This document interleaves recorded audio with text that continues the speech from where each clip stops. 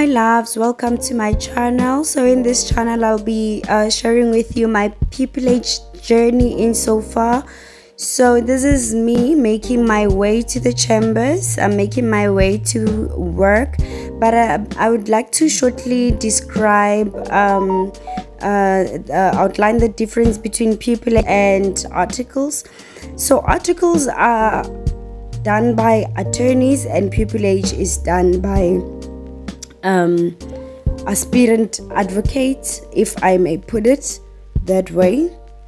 Articles are done by candidate attorneys, excuse me. So if you want to be an advocate, then you will go through the pupillage route, and if you want to be an attorney, then you will go through the candidacy route.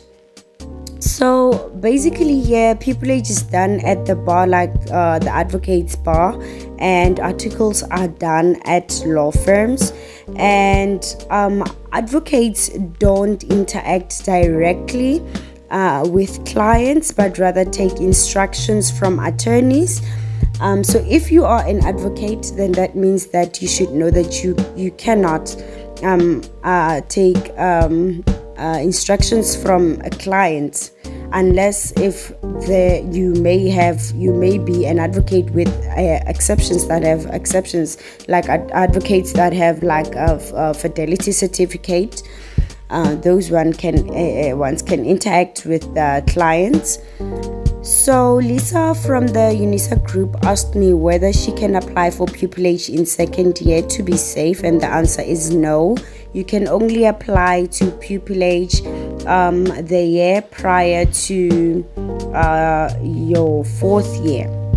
I mean the year prior to the year the pupillage will commence. So if you are doing your fourth year in 2024 and you want to start with your pupillage in 2025, then you can apply.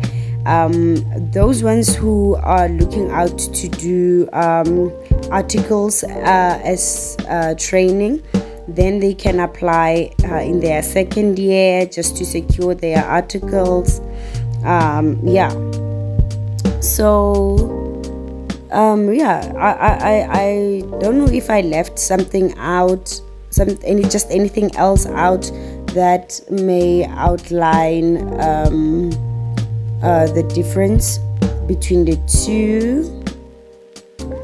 So what I wanted to do here to get into in this video was to just say how my day went by. So I woke up in the morning and I took a taxi to Pretoria. From Pretoria I took a taxi to Sandton, and yeah, when I got to Sandton I went to class.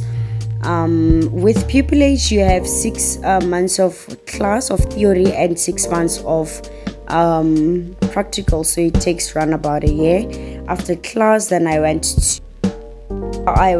to my mentor's chambers. Then I did some bit of drafting, and I then went to court for observations. And yeah, and I did like an outfit check there.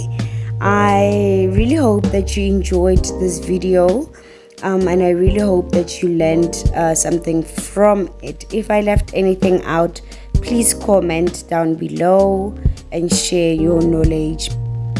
Thank you for watching, and don't forget to subscribe.